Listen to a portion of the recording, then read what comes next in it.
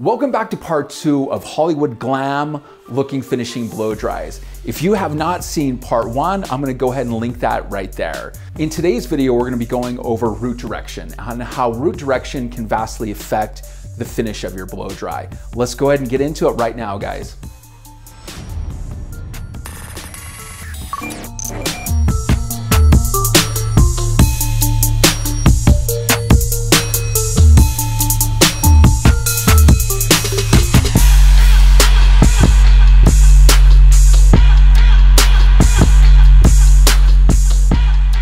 All right guys, so the thing that I really want you to pay attention to with this particular blow dry was, again, the root direction is now going forward towards the face.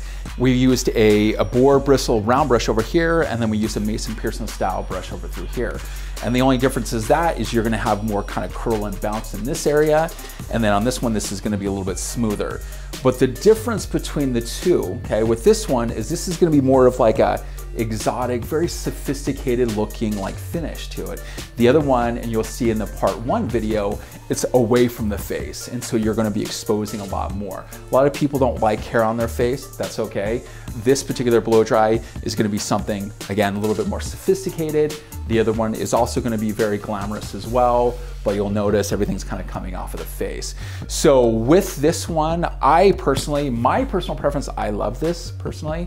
I hope you guys found value in today's video, root direction going forward.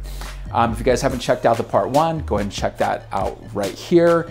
Thanks for tuning in, guys. I always love sharing my tips and tricks. If you guys haven't subscribed, if you guys found value in this video, go ahead and like it, share it, hit that bell button. I'll see you on the next video, guys. Thanks for tuning in.